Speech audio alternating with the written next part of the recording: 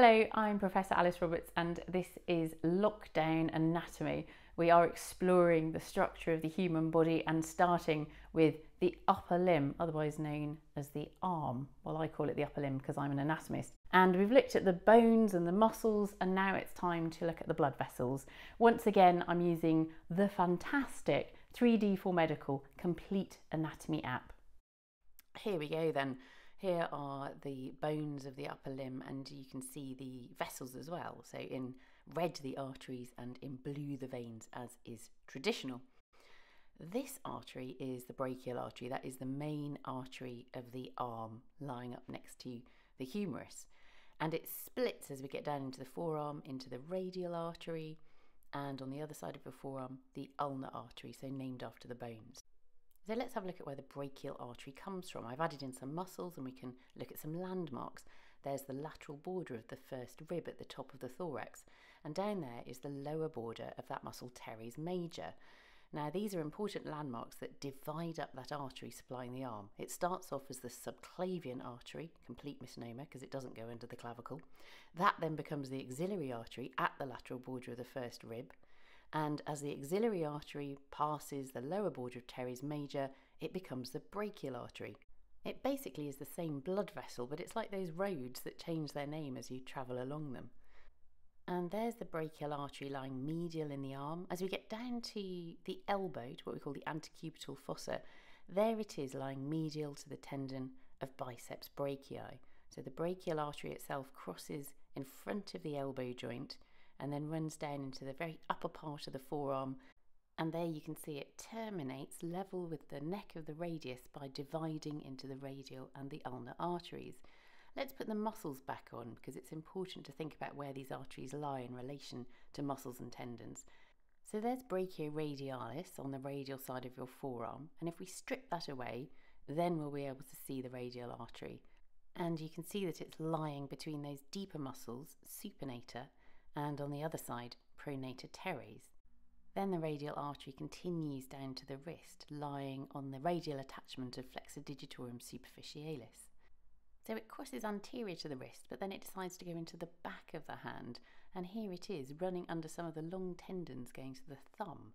So it disappears under the tendons of abductor pollicis longus and extensor pollicis brevis, and at this point then it's lying in the floor of the anatomical snuff box, down at the base of the thumb. Now it decides it doesn't want to be on the back of the hand at all, and so it pierces through between the origins of the first dorsal interosseous muscle to get back into the palm. And at this point it changes its name to be the deep palmar arch, and that supplies arteries which run up between the metacarpals, but also has links with lots of other arteries around the wrist as well. Now it's time for a little bit of surface anatomy. Now I can see a faint pulsation down here at my wrist, and that is my radial artery.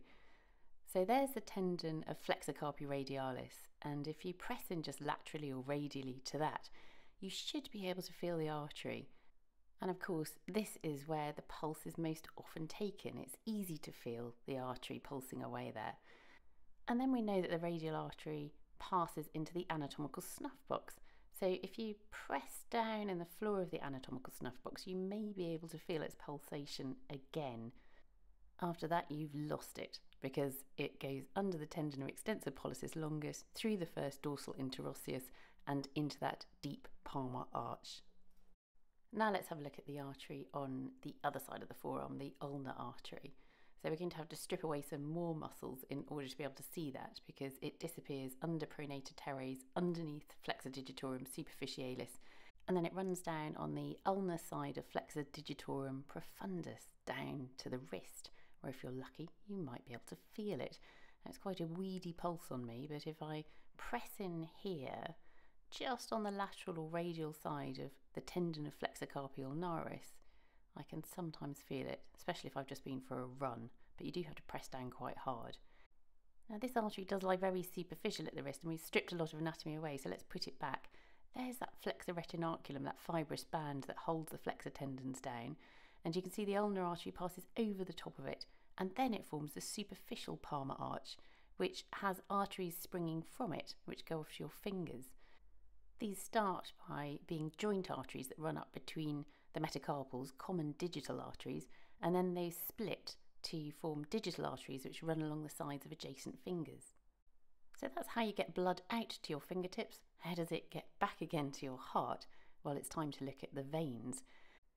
And there's a network of veins on the back of your hand. It's called the dorsal venous network. These veins are easy to see, and it's often where cannulas are sited in hospital. That dorsal venous network drains into two main veins, the basilic vein and the cephalic vein. You can see that cephalic vein starts over on the thumb side of your wrist, so over on the radial side, and the basilic is on the ulnar side. And they stick on those sides as they run up the forearm, so there they are again. But even at this level of resolution, you can see that there's quite a wide network of veins, and there's a chunky connecting vein as we get up to the anticubital fossa just in front of the elbow. So there are the cephalic vein and the basilic vein again, but there's also a median forearm vein running up the middle of your forearm, and a connecting vein, the median cubital vein, crossing across in front of the bicipital aponeurosis, that flat sheet of tendon which comes from the biceps muscle. And if we were to strip that away, then hopefully deeper down you can spot the brachial artery again. Now it's time for another bit of surface anatomy to try to find some of these veins on yourself. This is the area of the arm known as the anticubital fossa, just in front of the elbow, and that's where these veins are lying, and they're easily accessible for taking blood and also sometimes for putting a cannula in too, although then you've got the problem that of course the elbow flexes, so the patient has to keep their arm straight. Have a feel in there. You can feel the tendon of biceps quite easily. If you flex your arm, you'll be able to feel it more. And you should be able to see some veins. I can see these bluish veins standing out on my arm. I can make them more prominent though by applying a bit of pressure over my upper arm, almost like a tourniquet, and also pumping your hand a bit to get the blood flowing. And let's have a look again then.